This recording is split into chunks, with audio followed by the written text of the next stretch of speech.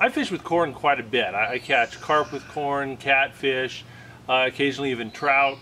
And every time I put out a video of me fishing with corn, I get inundated by comments from people saying, oh, I'm killing the fish, corn's bad, you shouldn't use corn, it's illegal because it kills fish, whatever. And it just isn't true. Thought it might be nice to put out a video, try to dispel that myth, let people know that corn doesn't kill fish. The most common version of the myth is that corn kills trout because they can't digest it. But before I jump in and explain the research and the biology behind this and why we know that corn doesn't kill fish, let's think about this logically, use a little critical thinking here. First off, let me ask the question, even if corn was 100% indigestible, okay, fish could not eat it at all, could not digest it at all, does that mean that we shouldn't use it as bait? We fish with these soft plastics all the time. Fish cannot digest them at all, okay? But we still fish for them, right? We don't outlaw soft plastics. And why should somebody have any problem with using sweet corn, even if it was 100% indigestible? Second of all, let's think about this. Even if something isn't digestible, it's indigestible, that doesn't mean that it's harmful. Trout eat crayfish, minnows, dragonfly nymphs, all these different critters with bones and exoskeletons and different odds and ends that don't get digested. Fish eat that and crap it out all the time, and it doesn't harm them at all.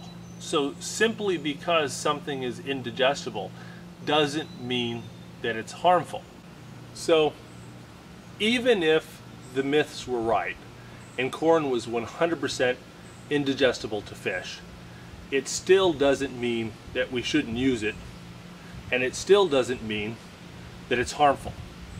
Well, luckily we don't have to rely solely on guesstimation or logic to know that corn doesn't kill trout. We know this because of the research of several people, including Thomas R. Bender Jr. Okay, Thomas R. Bender Jr. is a fisheries biologist with the Pennsylvania Fish and Boat Commission, and he worked at the Bender Springs Fisheries Research Facility. And in 1992, he got kind of tired of all of these people telling him that corn kill fish, and he decided that instead of just listening to myths, he was going to do some science. What he did is he took 40 quarter-pound trout, he divided them into two groups, and he put 20 fish in one tank and 20 fish in another tank. The first group got fed nothing but fish hatchery pellets. The second group got fed nothing but Del Monte canned sweet corn.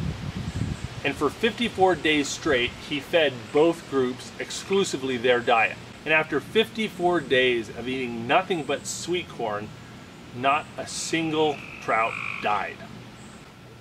Mr. Bender measured each of the 40 fish at the beginning and end of the experiment.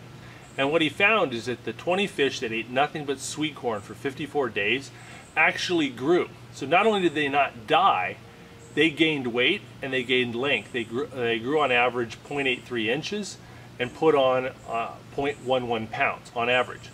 So what this research proves is that not only does sweet corn not kill the fish, they could digest it and they would put on weight. They would continue to grow, they would continue to get fat. One of the things that Mr. Bender observed was that in the tank with the 20 fish that ate nothing but sweet corn, there was a lot of partially digested sweet corn in the feces of the trout. So there is some truth to the fact that that fish have trouble digesting corn, but they still get nutrition out of it. Just because you can't digest 100% of your food doesn't mean you aren't gaining benefits from it. While Mr. Bender's research was really helpful for sports fishermen, it really wasn't new information for people in the aquaculture industry. Fish farmers for years have been using corn as a fish meal substitute, because feeding fish exclusively animal proteins and fish meal is really expensive. And so by substituting about 15 to 30% of their fish meal and animal proteins with corn, they can save a lot of money without losing any big reduction in growth rates. Another very pervasive part of the corn myth is that corn is illegal to use as bait. And every time I do a corn fishing video, I get tons of people who try to tell me that you can't use corn, it's illegal. Whenever somebody tells me corn is illegal, I say, tell me which state you're in, I want to look it up. And every time I've looked it up, I found that it's not true. Okay, so while I haven't looked up all 50 states, I am currently not aware of a single state in the United States that blanket bans the use of corn as bait. Now, I know of several states that have regulations on the use of corn in specific bodies of water, but I'm not aware of any state that says corn's illegal, period, everywhere. Now, up until 2016, Utah had a blanket ban on corn, but in 2016, they lifted the ban on several of their large lakes and reservoirs. If you think there's a state somewhere in the U.S. that bans corn, and not just in one spot or in one situation, but flat out bans corn in all situations, send me a link to the regs and tell me the page number that law appears on. So if you'd like to win this smart rod and reel combo from Tackle Box, all you have to do is subscribe to the Catfish and Carp YouTube channel, leave a comment, and share this video on any social media page or any of your favorite fishing forums. And I'll be announcing the winner of this rod 1 week from today in my video 1 week from today, and I'll also be responding to the winning comment and letting them know that they won, and I'll be doing that 1 week from today. Well, anyway, thanks for watching this video, and hopefully you'll win this rod and reel combo. We put out new videos twice a week, every Wednesday and Saturday, so don't forget to click subscribe and click the little bell button next to the subscribe button to get notifications every time we post a new video. Click subscribe.